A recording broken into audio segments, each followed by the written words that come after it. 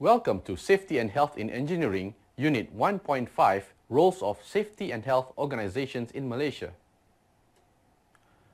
With the approval of OSHA 1994, Act 514, Factory and Machinery Department FMD was renamed as the Department of Safety and Health, also known as DOSH, under the Ministry of Human Resources. The officers are called Occupational Safety and Health Officers. The main roles of DOSH are ensure safety, health and welfare of people at work from arising hazards in all activities at the workplace, investigates all accidents, poisonous or dangerous occurrences in the workplace, administer and enforce the legislation related to occupational safety and health of the country. Next, we have the National Institute of Occupational Safety and Health, also known as NIOSH. NIOSH is established on the 1st December of 1992.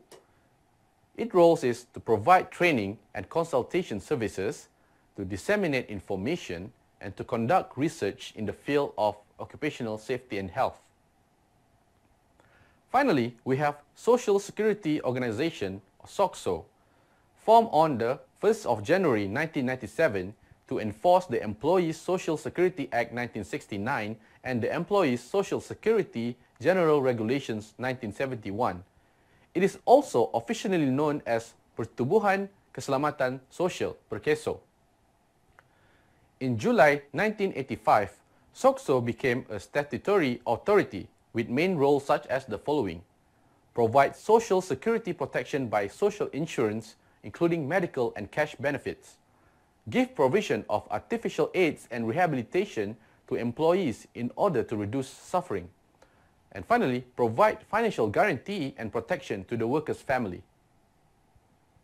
As for the conclusion, an employer has overall responsibility for the protection of employees' safety and health in the workplace, and top management has to lead occupational safety and health activities in their respective organizations. In general, OSHA 1994 is about the shared responsibility of occupational safety and health between employers and employees, the shift of government supervision to the era of self-help and self-regulation, the implication of bigger and more active roles of both employers and employees towards safety issues in the workplace.